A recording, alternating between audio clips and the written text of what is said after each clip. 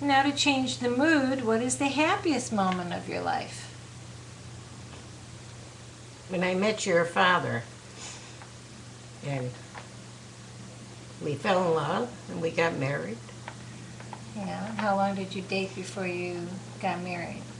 Because you were both in high school. 3 years.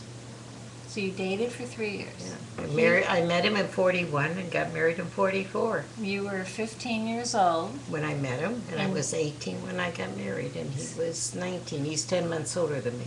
So were you a freshman in high school? And he was a senior in high school? No, I was a sophomore. And he was a senior. He was a senior. And how did he propose to you? Do you remember? Where you were? Yeah, Monroe, Louisiana. His mother and father took a trip to see him when he was in service, and they took me with him. I was a senior in high school, and I went, and he had told them he wanted to get engaged. So they brought the ring, and he gave me the ring in Monroe, Louisiana.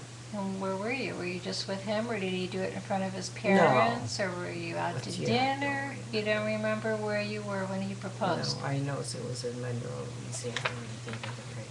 And did you say yes? Certainly. Okay. Even at that age, I knew he was the one for me.